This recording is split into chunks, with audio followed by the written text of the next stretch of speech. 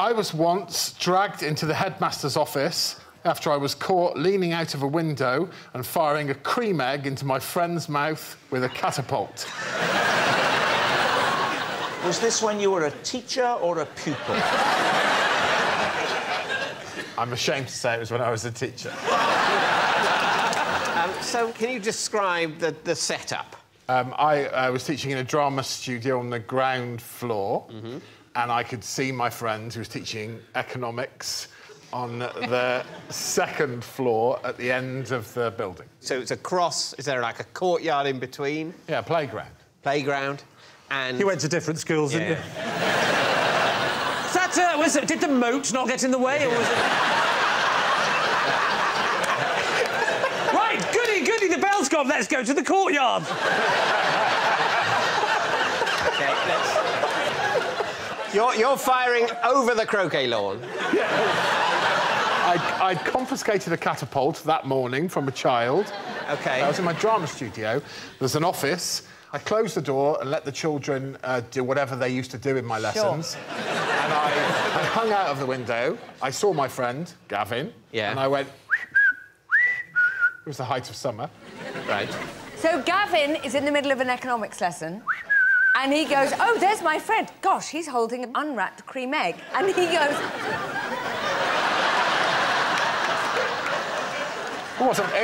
It wasn't quite that instinctive. I waved the catapult at him, and he was baffled at first. And then I could see him distracting his children by setting them some mundane task.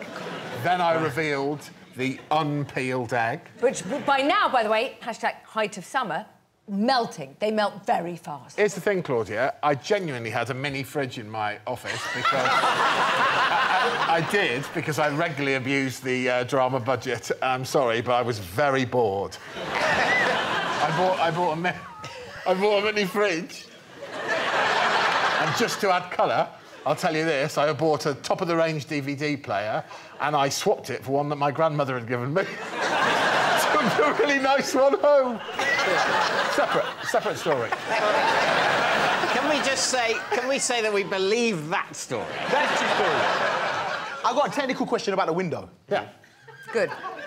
Because in schools, windows only open to a very small, certain point, so the kids can't jump Especially out. on the second floor. Wow, how rough was your school that you saw? Really bad. You couldn't, on in case they jumped out. Yeah, just in case they jumped out and drowned in the moat. So basically... you've got that window will only open to a certain point. Yeah. Right. The window did only open half, so Gav had to get on his knees and position his head. His head virtually filled the amount of window that was open. It was a slide-up window. Where was the headmaster at this point? Walking through playground/courtyard? He was in his office, I imagine, pretending to do work. Oh. And here is the thing that will convince you one way or the other straight away. Gavin... I would say it was 25 foot, and Gavin did catch it in his mouth. What are they clapping? You lot are going to feel so stupid if that's a lie. What do you think, David's team? Does it ring true for you? I do believe the lie is being packaged with real stuff. So, confiscation of the... The mini fridge is true. Yeah. True. The confiscation, yeah. Everything around the lie is true, but the lie is still a lie. OK, let's go. Let's go. We'll go lie. You're saying it's a lie. Greg, was it the truth or was it a lie? There were elements of truth, but yes. Damn you, it was a lie.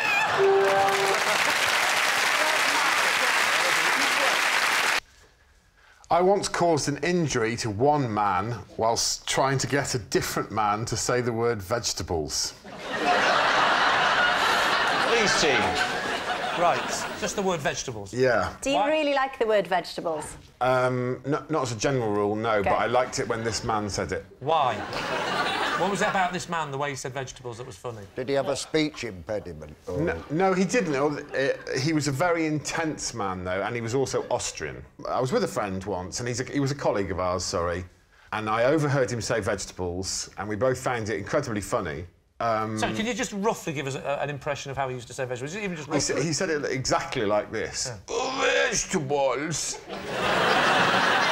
And then we happened to be on a coach trip with him, and so we spent the whole coach trip trying to get him to say vegetables again. So where were you? Where were you going and how did you know I was him? on a school trip. I used to be a teacher, so we were. And he was a teacher? Yeah, he was a teacher. What did he teach? He was the head of languages, and he was... Head of languages? Yeah.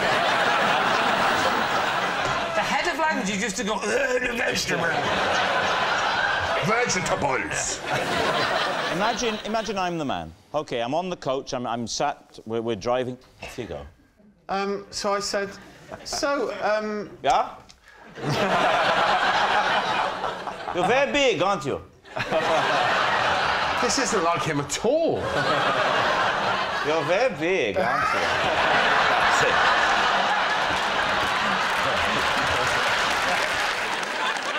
So I was saying things like, oh, I've been trying to keep fit lately, and I know that you're into keep fit.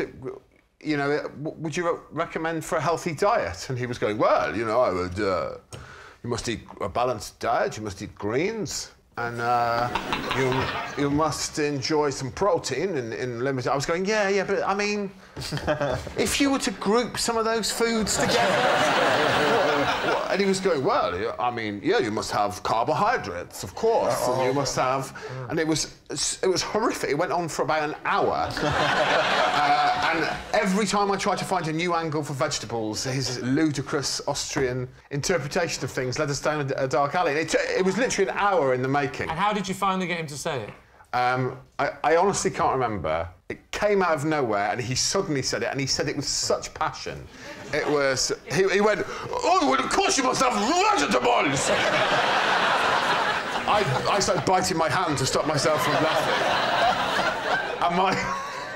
And my friend who was next to me, there's a jagged piece of metal at the front of the coach, and because it was so funny, just to remind you, vegetables, of course! And my friend saw the piece of metal and pushed his knee into it on purpose to stop himself from laughing. And blood started, like, spraying out of his... Started spraying out of his knee, yeah. Oh, this is getting elaborate, this story. And I'll tell you another detail. We went and did the trip, which was in Paris, and then after we came all the way back... all the way back to Calais, and I said to him, you know, we put all the kids' passports in that hotel in Paris last night. Did you remember to... Because he was in charge of the trip. Did you remember to bring those? And he was standing up in front of the children on the coach, and he went, oh, Scheiße!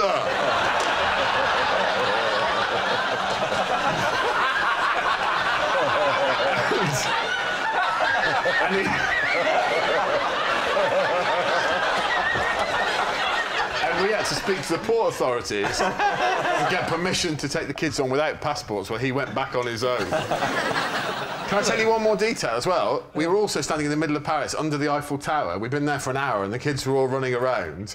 And he came over and went, we must go, we are late for our next appointment. And I said, well, we should just make sure that all the kids are here. And he goes, yes, of course we should, yes. And he turned round and went, is everybody here?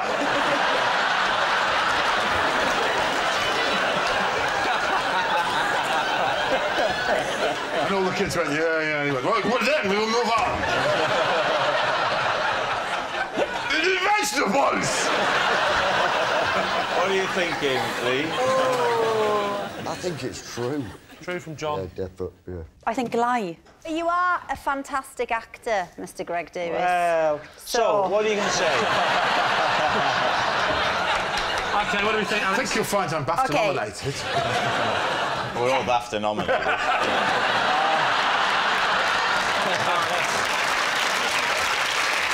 False. OK, we'll go lie. You're going to say it's a lie. Greg. Well, Truth or lie? It is the truth.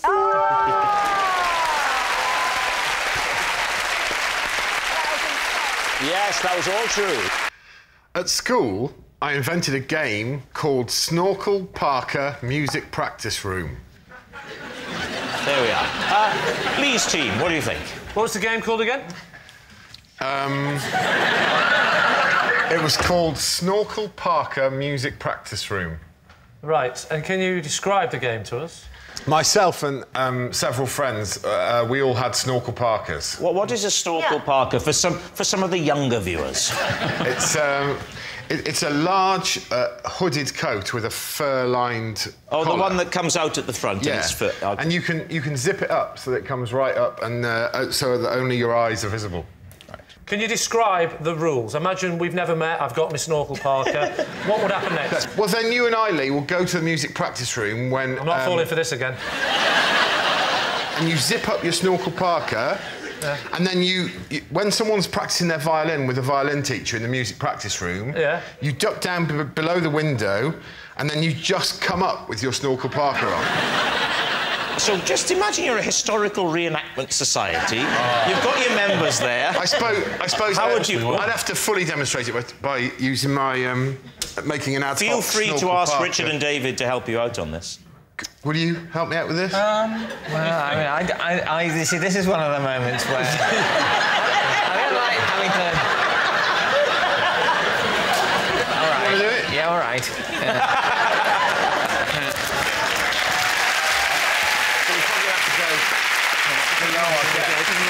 Below our desk. Yeah. All right. Yeah.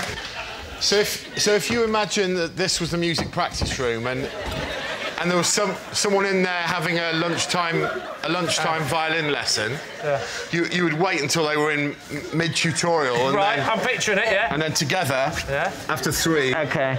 Yeah. 1, 2, 3.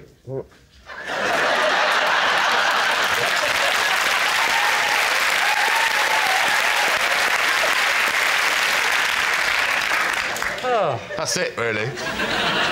Was the secret to getting the fact that they never knew who you were? Because you were They wouldn't know who you were because it's only your eyes showing. And he'd tell you to go away, so you would all duck down away, and then you'd leave it for a minute. And then come back and then you'd just come back up again, yeah. What age were you? Maybe... Tell me you weren't one of the teachers. No, maybe 13, 14. Right the way through to when you left? Right through till sixth form, yeah. You never got told to stop this, or you got... Yeah, well, they would bang on the window and be really furious with us. For 5 years, they were banging on the window. They never once thought to come out and say, lads, it's getting really boring. But you see... we know you are, Greg, because you're 8'6". But just out of interest, by show of hands, who would like to play Snorkel Parker music practice room? I'm quite keen on the game. I've already played it. I didn't really enjoy it. It sounds ridiculous. I mean, the last time... It does sound utterly ridiculous, Greg. It's almost as if you're lying. Do you think he is lying, Lee? What are you going to say on this one? Well, I actually believe him. I could just see you doing that for kicks and giggles. Bob, which way are you leaning with this? Well, it's got the anticipation, it's got the jeopardy, it's got the lot. What a game! Greg, something tells me you're going to get a phone call from Waddington's. If this gets picked up, this is... Just because I've talked about it now, it's mine, right? It's only yours if you really played it. If it's a lie, then you haven't copyrighted it. Well, if it is a lie and I've just read it off this thing, whose idea is it? Well, the person who wrote the lie. I'd like to maintain the rights to Balaclava Sports Hall. if anyone's interested. Right, Lee, it's time to take a guess. What are you going to say? We're going for truth. You're saying it's true. OK. Greg, were you telling the truth? Or were you telling the truth? Well, right, because that would make me utterly pathetic, wouldn't it? Yes, I was telling the truth. Yes, it's true. Greg did invent a game called Snorkel Parker Music Practice Room. At school, Greg was very popular with the other pupils. Not surprising, really, considering they'd created him in a science lesson. For my first term at university, I rented the bathroom in a student house and slept in the bathtub every night. Lee? Greg? Yes? Before we even start this, can you stand up? There'll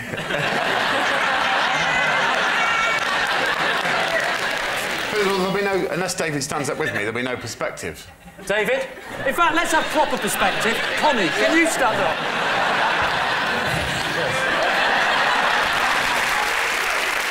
You know the question. Yeah. What's the answer? Well, I just hung off the end of the bath, as I hang off every single bed that I've ever slept in. No. You definitely don't hang off a bath. Like you hang off a bed. Because a bed go like that, and then you hang off. Yeah. You'd have to go up and cross and hang off. It's all, but you're not a snake, Greg. The thing what actually drove me to change my circumstances was that I was bruising the side of my cheek regularly by waking up in the morning and clanging into one of the taps. Can I ask why on earth you would sleep with your head at the tap end? That is mad. Yes, well, you know, I was 18 years of age and I mainly lived off Thunderbird wine, so bad decisions were my forte at that period. So did you have a bed in the house? Did you, oh, so that was the reason you was in the bar? There was a... Well, why do you think he was in the bar? I chose to, Phil, yeah. How many other people were there in the flat? 3. 3 people, what, 3 beds? Yeah. Why would you not sleep on the floor next to the bath? We had a giant 1970s sofa that had a peculiar corner unit, and I took both cushions from that corner unit and they fitted in the bath perfectly, and it was incredibly comfortable. So hang on, it wasn't a freestanding bath? A roll top? Yeah, was it a roll top freestanding bath? It wasn't a freestanding bath, but the end of the bath projected out into the room. Where was this, Greg? Which town were you? Was this Oxford or Cambridge? It was in Isleworth in West London. It was only because of a mix-up in housing agreements. We soon sorted it out after a term. I only had to do it for a term. What was the mix-up? I'd agreed to move in with these 3 guys and we got the wrong size house. Hang on, that's not a mix-up, that's just stupidity. There was 4 of you, and you got a 3-bedroom house. Been a bit of a mix-up, The boys blamed me, which is why I got the bath. Why did they blame you? Because I was the one who booked the house. How did you get into university?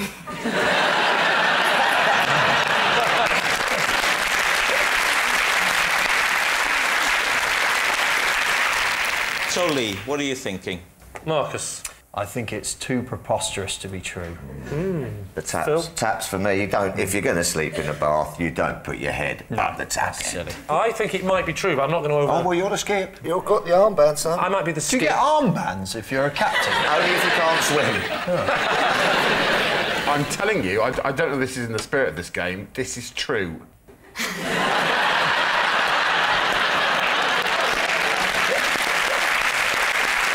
That was sufficiently moving. I'm going with it. I'm saying it's true now. What are you saying, Skippy? Should we say true? True. Not Skippy, Rob, not Skippy. That's no good, right? I'm not going to go and go and fetch help. I'm the skip, right? Someone's fallen into a mine shaft. We're going to go for true. Go on, mate. True. Change it to true. We've changed it. We're going for true. You're saying it's true. Greg Davies, were you telling us the truth or were you telling a lie? Do you feel, David, any sense of genuine competition in this game? Yes, I do, yeah. Then I think you're going to like me very much. It was a lie.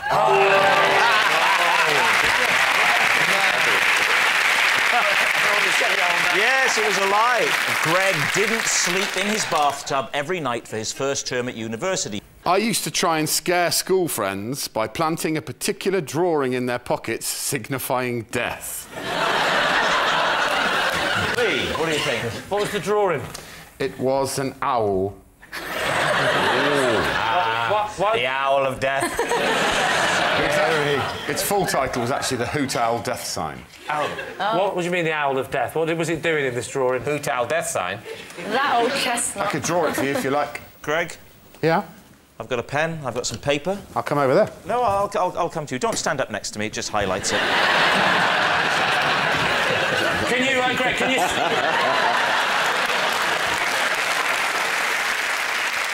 So please, draw the Owl of Death. So...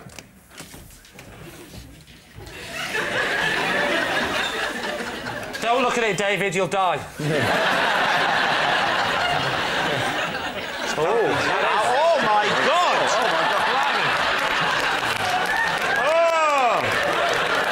Oh, please put it away. So just imagine you're innocently, you went in your pocket, innocently minding your own business. You go, oh, what's this in my... Oh no, it's the Owl of Death! Your friends would find that in their pocket and be... Not my friends, my deadly enemies. Right. What would be the purpose of that? It was for people who had crossed my friend and I. Well, what kind of things would they have to do to cross you? There was an English teacher who we found a bit boring, so he slipped one in his pocket. That was the highlight of the whole campaign, actually, was that the English teacher once stood up in front of the class and was chatting away and went into his pocket and went, oh.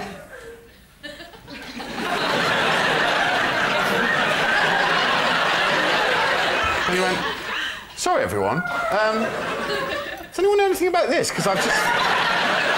Was the purpose of it to scare them? Like, you would tell them later on it was you? Or? No, of course not. We were both nerdy cowards. You created a sort of mythology around what might happen if you found the hoot owl of death in your pocket, In our minds, anyone who found the hoot owl of death in their pocket would very shortly afterwards meet their demise.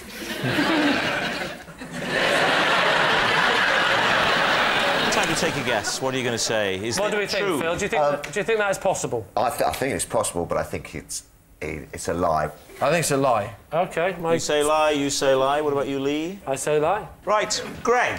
Yes. Truth or lie? Well, it would be pretty tragic if two boys had spent their youth doing that, wouldn't it? True. And it is indeed true.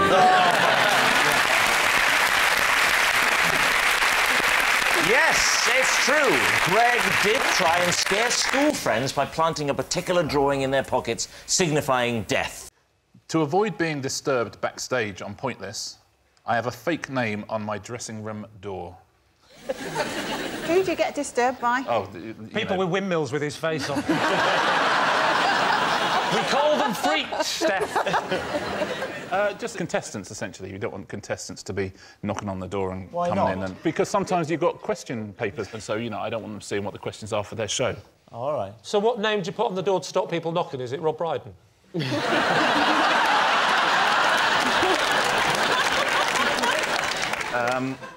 I use the name the Reverend Wendy Benson. The Reverend Wendy Benson? Is there a Reverend Wendy Benson? Well, There must be. But the key thing is, I am not the Reverend Wendy Benson. What does Xander have on his... He is Sir Peter Morehouse. Sir Peter Morehouse? Yeah. He invented the hovercraft, didn't he? No, that was Christopher Cockerell. Oh, you're quite right. Yeah.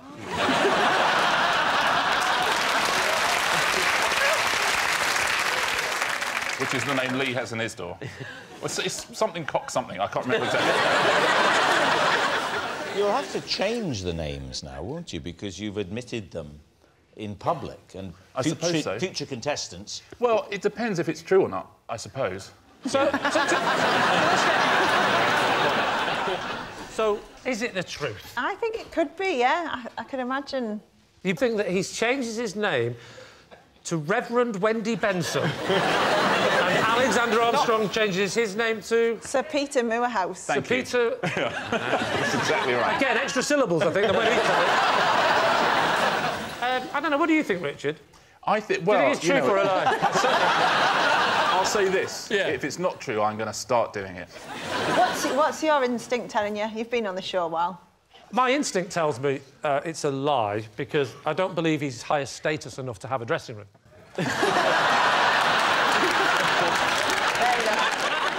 I'll go lie. It's a lie. You're saying it's a lie. So, Richard, truth or lie? It is... true.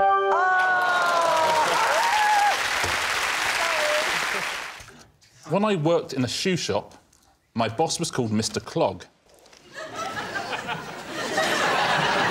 Remarkably, I've had 3 other jobs where my boss's name was directly related to their profession. What? The obvious question to ask is, what were those jobs and what were these people's names? Yeah, it is an obvious question. Is it maybe too obvious a question? Maybe go somewhere else first, just... I want to know about the first. Just tell us one of the jobs. At school, I worked in a warehouse and the boss was called Mr. Foreman. Mr. Foreman? OK. And what was your job? Getting stuff down from the top shelf, yes. obviously. How would you rate Foreman as a boss? If he was suspicious, would he grill you? Foreman? Yeah, listen. Very good. Okay. Why did you have so many jobs? Did you keep getting sacked? No further questions. What were the other two jobs? Yeah, what was the other jobs? I worked in... Do you remember the predecessor to Iceland, which was B-Jam? Yeah. My supervisor was called John Frost. Frost, B-Jam. You can see why B-Jam didn't last, because people will go, why don't they just call it honey? Your final job was? Well, it was my first ever job in television. And that was? It was a researcher on a computer games programme. OK, and your boss is called? My boss is called Tony Verrill. What does Verrill mean? In relation to what do you mean? It's a surname, but his initials were TV.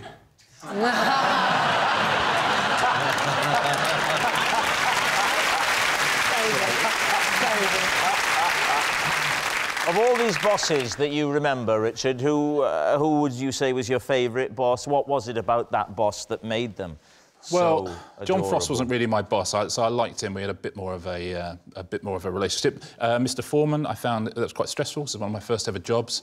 And Tony Verrill still works in the industry, so I will not be passing comment. Tony Verrill still works in the industry. I've never come across him. Yeah, I've not come across Tony. Have you come across him, David? Yeah, I think I've worked with Tony. Sure, not 100%, but yeah. Do you know who Tony Verrill is? No. Tony Verrill? No, never heard of him. It's weird that none of us three have heard of Tony Verrill, and yet all you three have heard of Tony Verrill. Catherine hasn't. Catherine has or hasn't? I haven't, but it rings a bell. Oh, so you... What do you think, truth or lie? Truth or lie? Well, the thing is, I think you're almost certainly sort of geeky enough to keep a record of that sort of thing, and it's the type of thing that would amuse you. And you'd remember at the time. On the other hand, it's also the type of thing that you could quickly construct to be clever. It's a challenging one. What do you think? Lie? Yes, I think so. We'll have to say lie. You'll say lie. OK. Just because of Tony Verrill. Richard, truth or lie? It is a lie. Yes, it's a lie. Richard's never worked in a shoe shop with Mr. Clog. Last year, at a party, I shared a jacuzzi with 3 of the eggheads. Jerry Mitchell's tea.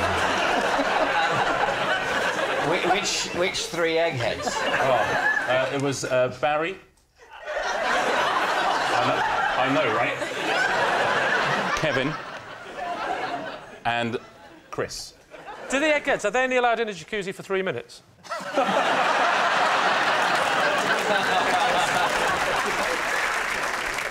What was the party?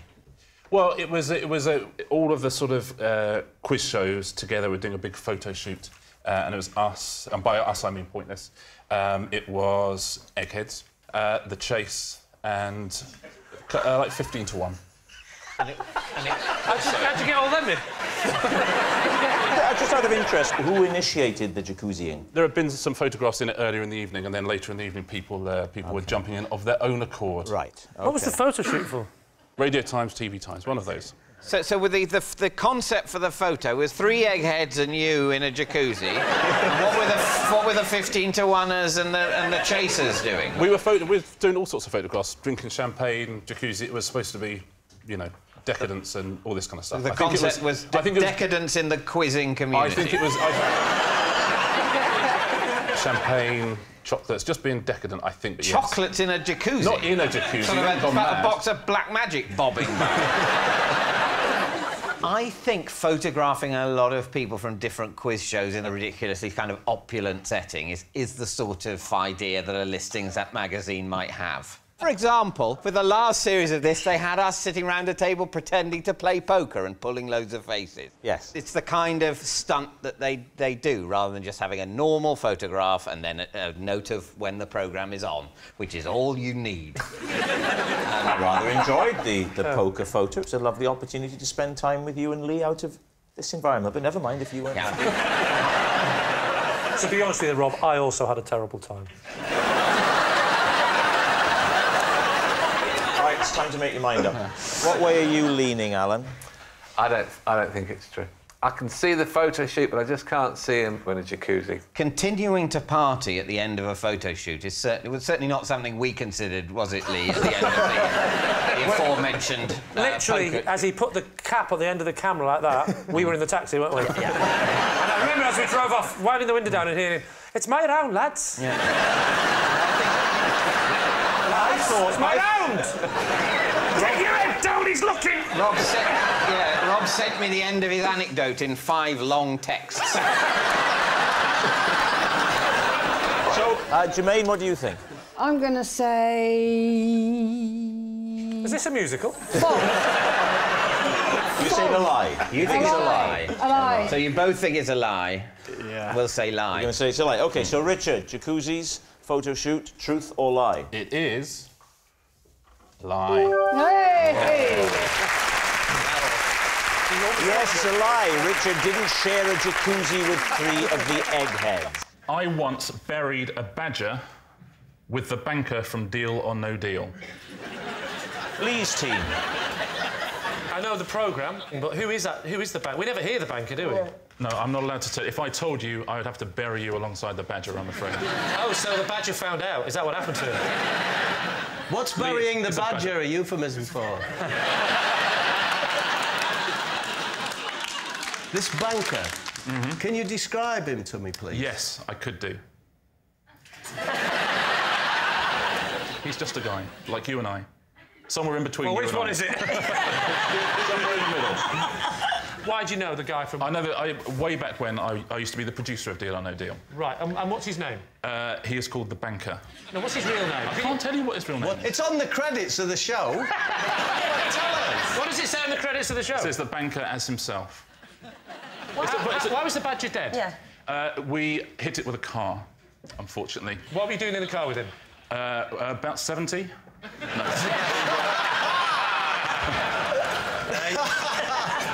We were on holiday together. Where were you on holiday? Badger Country, Cornwall. Was Edmonds there? Sorry, I'm not part of this, am I? Sorry. It's a good question, though, Greg. Was Noel there? No, it was a holiday.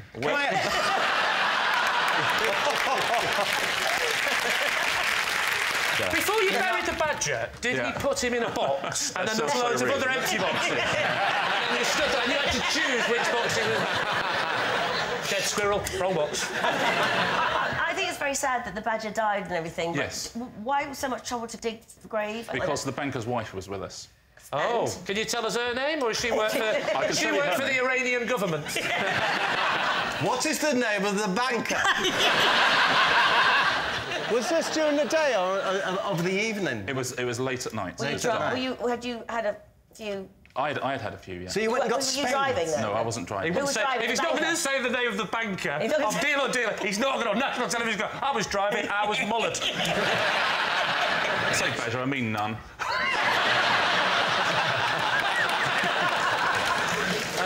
And then what? The banker's wife then says we should bury it. The banker's wife? It sounded like Cluedo, this. Go on. To which the obvious answer is we're not going to bury it. It's 2 in the morning. Right. It's really cold and it's dark. What's happened then? So the badger is dead. Right. Yeah. Sad occasion. I'm not underestimating the sadness of it. And there's probably a badger wife and badger children at home, so that's... I accept Are you not allowed to sad. say their names either? So you checked the gender of the badger, then? You know it was a male badger? Or a female badger in a same-sex relationship who've adopted a small badger, perhaps an orphaned badger without a home in need of rest? Wildly overestimating the sophistication of the badger community. Well, what happens next? We went back, got spades. Yeah. Went back to where the badger lay prone, buried it, said a few words. What did you say? Just said, Lord, protect this badger. Or worse to that effect. If only you'd have said it an hour earlier.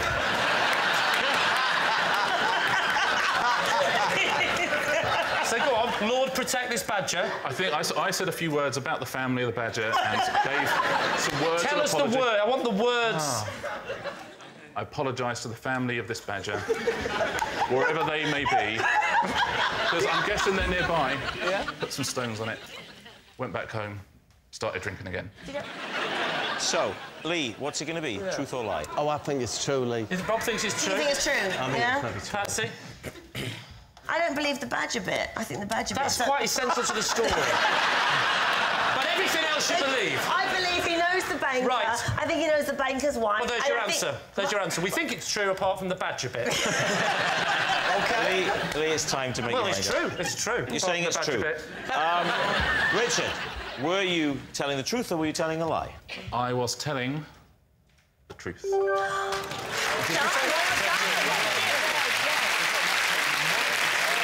Yes, it's true. Richard did bury a badger with the banker from Deal or No Deal.